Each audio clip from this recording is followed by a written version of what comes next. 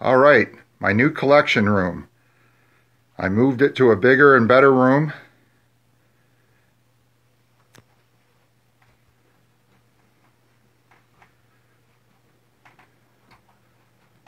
As you can see, I got stuff everywhere.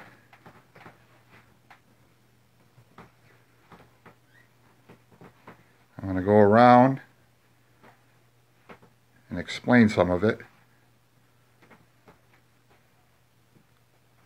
Okay, starting off with America's Movable Fighting Man, G.I. Joe. Greatest toy ever made.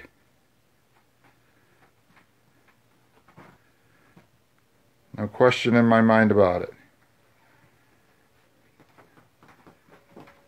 And you can't beat those Mattel Hot Wheels either.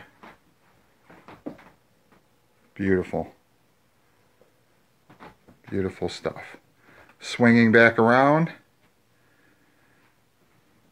I've got my Aurora model collection here. Beautiful stuff indeed.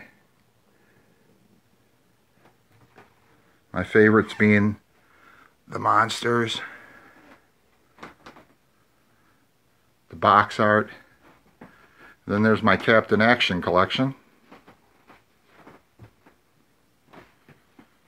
Gotta love that too.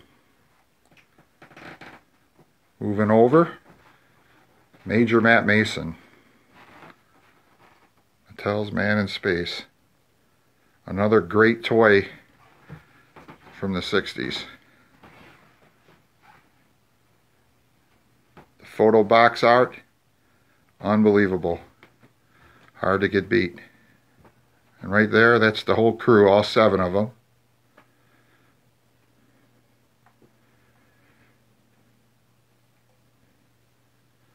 And my space toy collection. A little bit of everything here.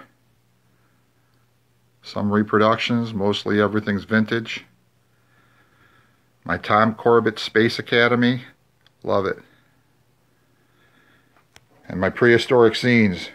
I wish I had them all, but I'm happy with what I have. And my comic book collection. Love those. My Marvel Flyers, loved those as a kid. Wish I had all of those. And my Slurpee cups. Bought those as a kid in the 1970s with my brother.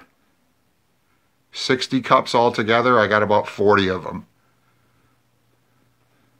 And then just a little bit of everything over here. A little bit of everything. Mr. Potato Head, loved him as a kid. Battling Tops, Give a Show projector. And then last but not least, my Adventure Team collection.